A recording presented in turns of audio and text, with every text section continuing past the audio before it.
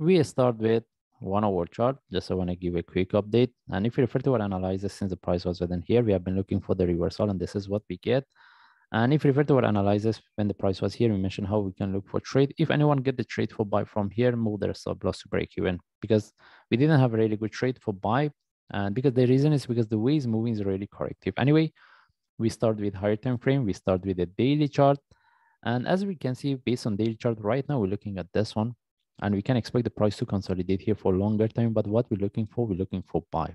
This is what I'm looking for. And with the breakout of 145, we're looking with the breakout of 145, we're looking for 170 following by 205 as a target. But whenever we see this kind of the drop, we can expect the price to consolidate here for longer time before we see the reversal. Anyway, we're looking for buy, but based on forward chart, daily chart, we don't have any trade set up for buy. And the best thing is if you could look for trade based on lower time frame. And if you move to forward chart, we have been looking for the reversal. This is what we get, but we didn't have really good trade for buy. And if anyone wants to look for buy, we have to wait for the deeper correction, either based on forward, or the best things is if we get based on 1 hour chart before we look for continuation. Simply, we cannot look for buy because we can expect for the next drop. Simply, if simply we cannot take the trade because this kind of the corrective move, the possibility for the next drop is very high. For sure, we want to see the breakout of this correction. If we get one more drop, we confirm we are out of this correction, then any reversal from there, we will take the trade. We can look for buy, right?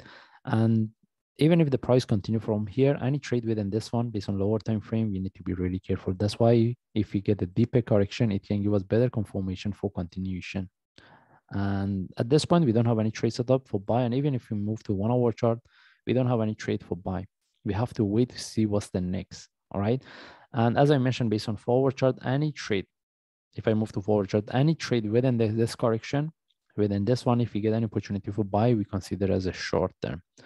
And as I mentioned, we don't have any trade set up either for buy or sell. We just follow the chart. If I see any update, I will share. Thanks.